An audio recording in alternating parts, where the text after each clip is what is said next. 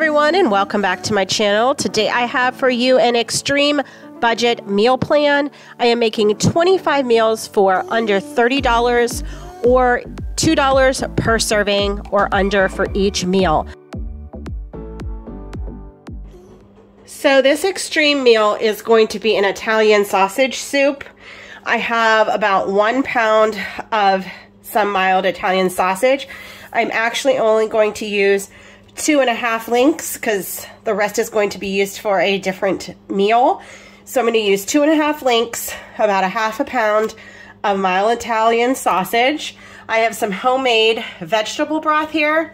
It's red because I used red onions to make the broth, but if you use yellow onions, the scraps of the yellow onions, obviously it will be clear. It will not be red, but it does not alter the taste in any bit. It tastes just the same. It's just as delicious. Just the coloring is a little off, which it won't matter in this recipe because we're going to be using a 28-ounce can of crushed tomatoes, so that red color will be just the same as that, so no big deal. So a can of crushed tomatoes, some green beans. I'm adding some coconut cream to the soup to make it a little bit creamy. You can make this to be a little bit cheaper. This is going to be about $1.50 a serving. Very economical. Soup is the way to go when you want some extreme budget meals. Oh, we're missing something. Hold on. This is what we're missing. We're missing some pasta. This is a 2-pound bag of pasta. I am probably going to use maybe not even a pound, maybe 3/4 of a pound of pasta for the soup. We'll see. We'll see how much. I just go by eyeballing everything. So we need some pasta. I'm going to use an onion to saute up with the sausage to give it more flavor. And I was saying about the coconut cream because I'm dairy free. This is what I'm using, but you could also use milk, heavy whipping cream. You could use 1/2 and 1/2, whatever you prefer to cream it up. But again, you don't need to make it a cream based. You could just make it a broth based and it will be just as delicious, a little less quote unquote heavy because it won't be creamy, but I'm going to prefer this time, and a can of corn. You could also add in zucchini, squash. That would also make this soup very delicious, but I was just going to stick with these vegetables this time, again, to make it a little bit more economical. So the first thing I am going to do is to chop up my onion. I'm going to use the whole onion, and I am going to get it cooking in my, what do you call it? Into my Dutch oven. Could not think of that. Into my Dutch oven pot and get that all cooking up. And then I will get the pasta cooking in a separate bowl because I don't want all that starch inside the soup, and I don't want the broth to cook off. So I am going to cook the pasta separately, and then once the pasta is done, I will add that into the soup, and then I will add all my vegetables. This is going to take no time at all. So let's get started. And remember, when you have scraps of onion or garlic, fresh garlic peel, or carrots or celery, make sure to save that. Put it in the freezer in a container and keep it to make vegetable broth, which is what I am going to do, and I will show you in this video because there's going to be another meal that I am going to be cooking chicken, and then I am going to use the scraps of this and plus other things that I have, plus those chicken bones, to make some delicious broth. So always save your scraps because then you get double use out of them.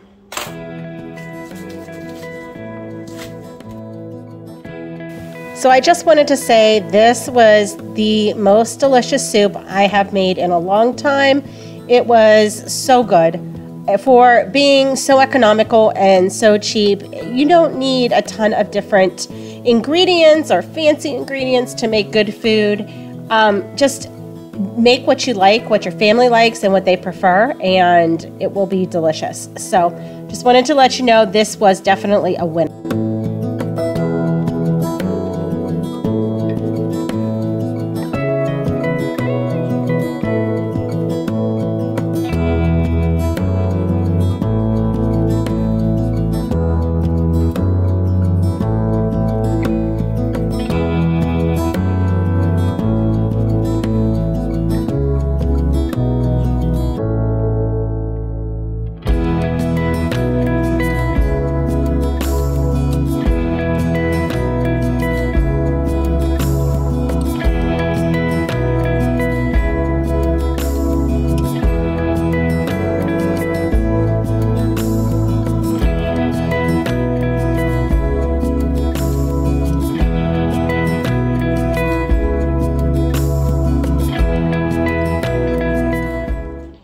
here is the final soup. It tastes so good, and this is a large portion.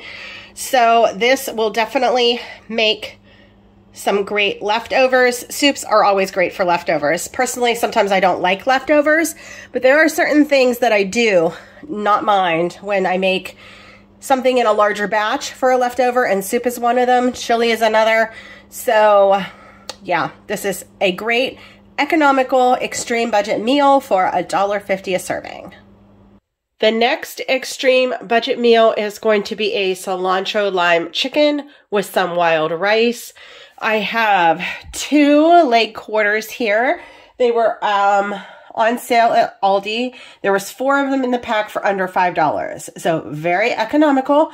I'm just going to season them up with some salt, pepper, some garlic, some lime juice, and some cilantro, and maybe a little bit of onion powder. And I'm going to let them marinate in the refrigerator for a full, at least 2 hours, possibly 4 at this point, but the longer the better. So the flavors infuse into the chicken and it will cook up all delicious.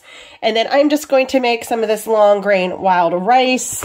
It says there are 3 servings in this container, but I'm just going to make it into 2. Why not? So you'll have a serving and a half and each, and that is going to be the dinner this evening. So I'm just going to chop up my cilantro, juice my limes, grate a little bit of that lime zest.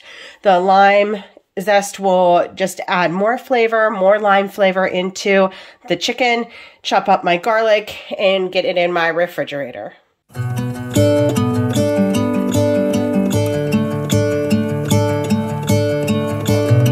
Gonna let the sun shine in today. I'm trying to make this darkness go away. I'll paint with colors and I'll sing until my lungs give out. I'm gonna let the sun shine in today. Then what I like to do is to place the bag right into a bowl, just like that, just in case anything would leak. And then every hour or so you can turn it over just so the juices distribute evenly. And then just place it in the fridge for 2 to overnight. It can go stay in there for overnight too. I'm trying to make this darkness go away. I'll paint with colors and I'll sing until my lungs give out. I'm gonna let the sun shine in today, and I will leave my windows open. All right, so here is the meal. You definitely have more than 2 servings of this corn, probably about 3, but still you have 2 servings of this. And this was a little over $2 a serving for this meal. So another very economical, extremely budget-friendly dinner that you can have. And look at that chicken. Doesn't it look delicious? And that skin, oh boy, delicious. So the next budget-friendly meal that I am going to put together, I'm just going to show you a couple of different versions of what you can do. So we still have these 2 big chicken quarters left, the ones that has the leg and the thigh attached. So there is a lot of meat there that can definitely be used. And then I have some of these mixed frozen vegetables, my seasonings, and then also I have all of these vegetable scraps, some celery, onion, probably some garlic in there, maybe a few carrots, that I'm going to make a good and delicious chicken broth. Now, what I'm going to do is make the chicken broth and freeze the chicken that comes off of these bones for another use. You could do that when you wouldn't even need these vegetables. So you could make your own broth and freeze it and freeze the meat for another meal, or you could just make a whole chicken soup, chicken vegetable soup out of this. So there's multiple things you can do here. So that is what I'm going to do. The first thing I am going to is heat up some oil on the stove into this pot.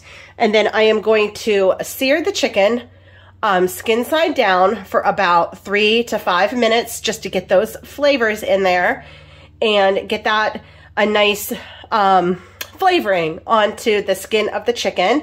And then I'm going to add a bunch of water, probably 4 to 6 cups of water at least, whatever fills this pot up, basically. Fill the pot up, then add in all of these scrapped vegetables here and some seasonings, and then I'm going to let it boil at least an hour, probably closer to an hour and a half. And then I am going to strain all of this stuff out of the broth, including the chicken, and then I'm going to freeze the broth. And then I am going to let the chicken cool, and I am going to pull all of the chicken off of here and then put it in a freezer bag and freeze it for another use. Like I said, a couple of different versions here on what you can do, but this soup will probably yield at least 4 servings, maybe even more, depending if you wanted to put some noodles inside of it or not. This is super economical, super budget friendly, and especially when you save your scraps, it doesn't cost you anything instead of throwing them away, and you'll get a delicious broth out of it.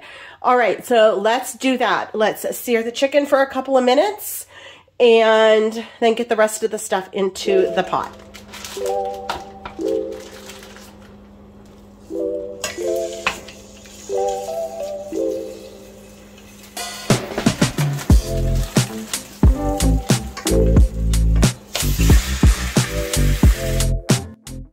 So after making all of these recipes, I realized that for the sausage soup and then the pasta bake you'll see me making here in a little bit, there may have been a little bit more pasta than you need for those recipes. So my suggestion, if you would follow this meal plan exactly, I would do 1/3 of the pasta in the Italian sausage soup. I would do 1/3 of the pasta in the chicken noodle soup, and then I would do 1/3 of the pasta in the Italian or into the baked pasta dish. So that is just my opinion after making all of these recipes.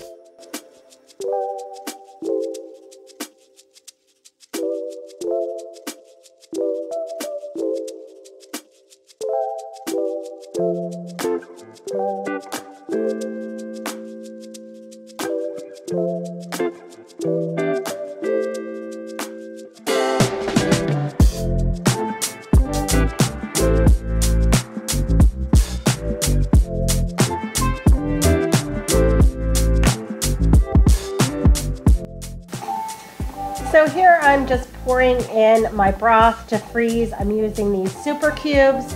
They are wonderful. They're silicone and easy for the broth to pop out once they're frozen. So in the right one, I'm doing 1 cup measurements, and on the left, I'm doing 1/2 cup measurements. So you could have this as a soup, a whole meal, or you can freeze the parts like I am, but this is a great economical dinner. So for the last extreme budget meal, I am making something basically that is just dump and go. It's going to be a pasta bake. So the rest of the pasta here, which is about 1 pound, I am going to cook up al dente, so then we can bake it in the oven. And I did forget something. I always forget something. Hold on. All right, so I forgot the mozzarella cheese. So we're going to cook up the pasta al dente. We are going to mix it with this tomato basil sauce. I am going to cook up the rest of this mild Italian sausage, and I am going to chop up some garlic, and I am going to top it with the mozzarella cheese. Since everything is going to be baked, it is super easy. I will just dump everything into my baking pan, and I will cook it on probably 375, 400 for about 20 minutes, just till everything is all incorporated. The cheese, this is dairy-free cheese, which makes this a little bit more expensive than other, if you would use regular dairy cheese, but not by much, not by much. So just to get this into the oven, get the cheese all nice and melty as much as it can since it's dairy-free. And then that will be dinner, and that will be at least 6 servings. And I am even going to make a side dish. So let me show you that too. I am just going to be making a simple tomato and cucumber salad. I am going to mix up my own dressing, a little bit of olive oil, red wine vinegar, some salt and pepper, and some garlic powder. Super simple dressing, and let that marinate while my pasta's cooking and the pasta's in the oven, and it will be nice and delicious. All of this is under $2 a serving. Just as a little tip, I like to scoop out the center of the cucumbers, especially when they're very soft, because all those seeds, they just produce a lot of water, and personally, I don't like it like that. So I'm just cutting these up into small cubes. And with the tomatoes, I like to do the same thing. I like to take the seeds out, especially when they are juicy. And I'm just going to cut these into large cubes too. All right, to make my dressing, I basically just eyeball everything. I'm just going to put, and this can stay in the refrigerator if you make too much. And you don't even have to dress the salad right away if you don't want to.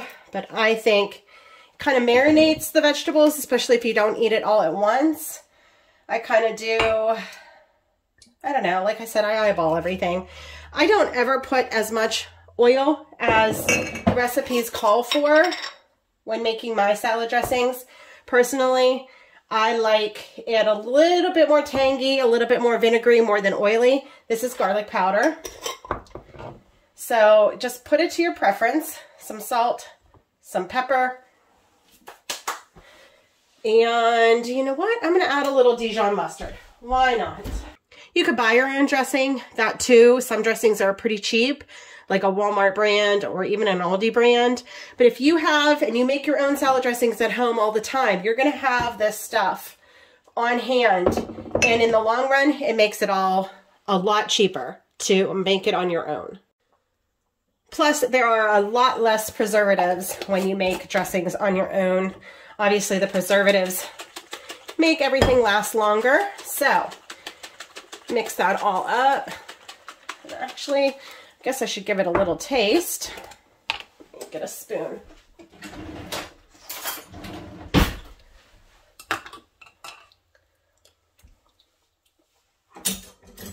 No, I think it's actually good. Well, let me add just a tinge more olive oil.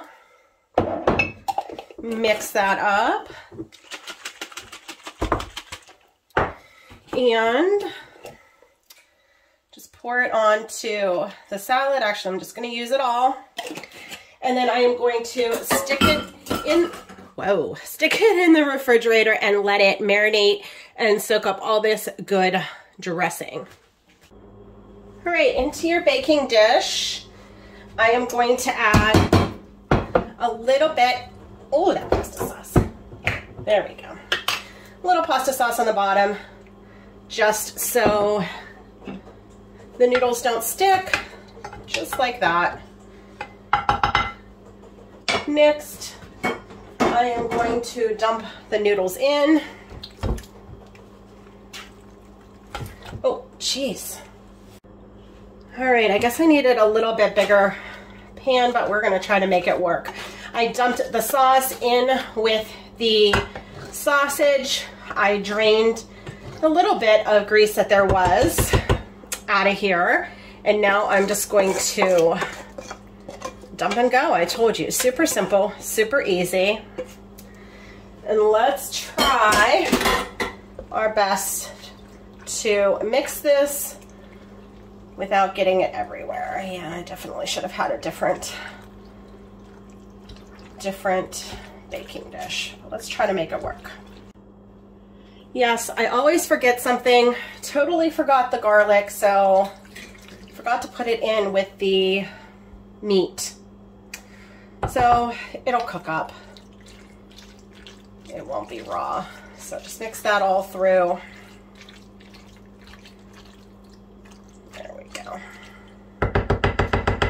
All right, next we are going to add the cheese on top.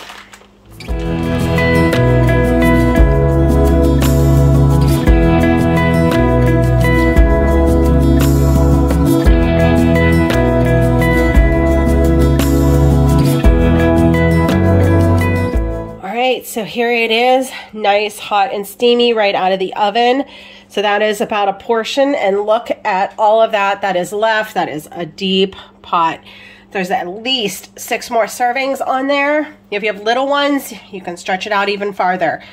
Remember, that's dairy-free cheese. It doesn't look like it's melted, but it's definitely creamy. It looks dry, but it's not. So there we go. There is the last extreme budget meal. Thank you everyone for watching this video. I hope you found some extreme budget meal inspiration, and I will see you in my next one. Bye-bye.